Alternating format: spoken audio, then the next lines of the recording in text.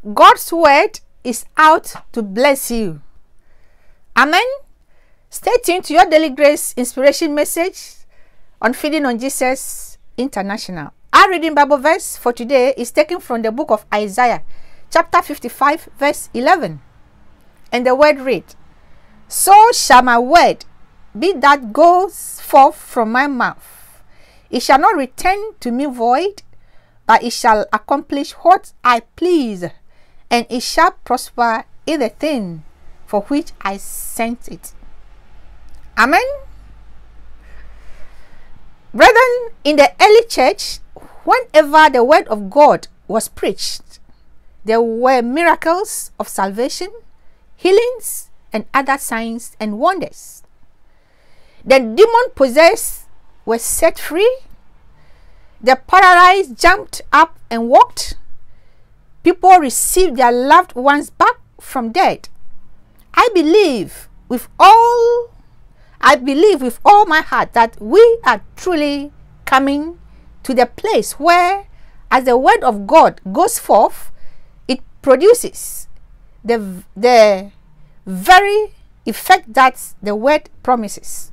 So if the word on healing goes forth, know that healing is already exploding in your body. Your miracle has already happened. Very often, as you are reading the word on your own or listening to anointed preaching of the word, you will feel God's peace and joy, and feel faith springing up in your heart. So always test for anointed preaching. Always test for the true gospel.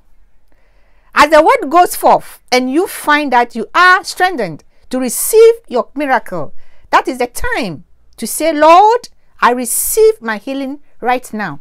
Lord, I receive my miracle right now." That is the time to say, "I receive your restoration for my marriage."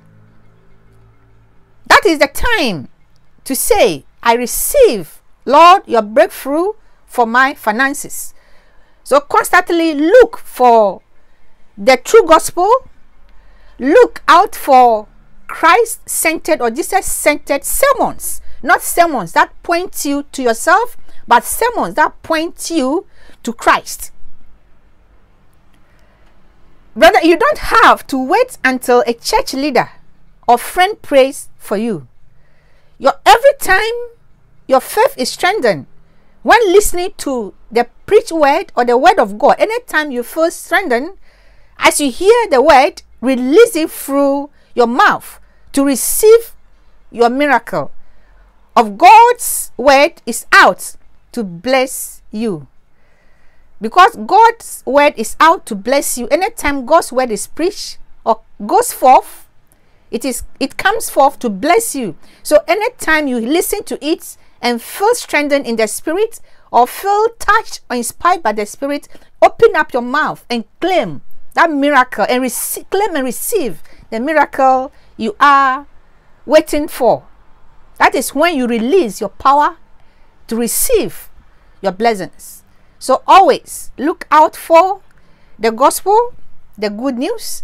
It isn't all sermons that are the good news. The good news is all pointing you to Christ and his finished work, telling you that because Christ has perfectly accomplished the finished work on your behalf, or because Christ took all your sins at the cross, you are made righteous. That is why we call it good news.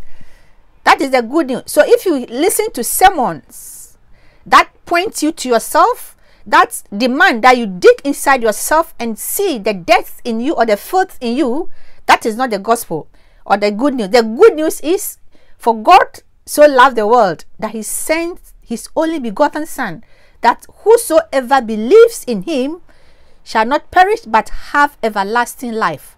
The gospel is by faith. Whosoever believes in Jesus Christ will not perish but have everlasting life. How long is everlasting? Yes, that is the good news. Anything preached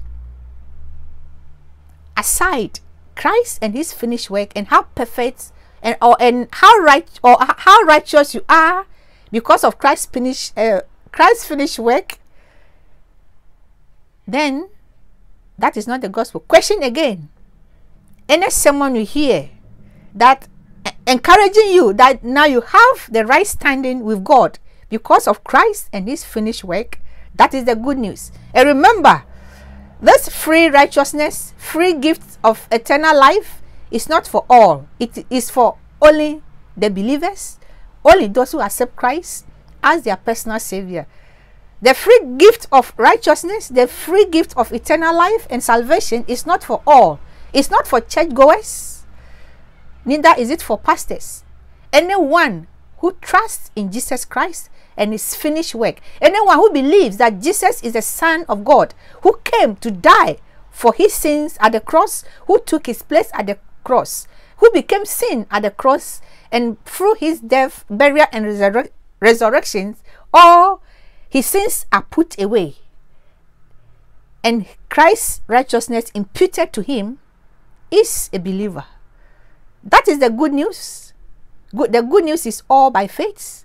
All is done, is complete. Your responsibility in the gospel as a believer is what? Believe. Amen. Subscribe to my YouTube channel and receive your daily grace inspirations. Also, share this video and bless the soul. Remember, you are empowered to succeed in Christ. Shalom. Bye-bye. Stay tuned. Bye-bye.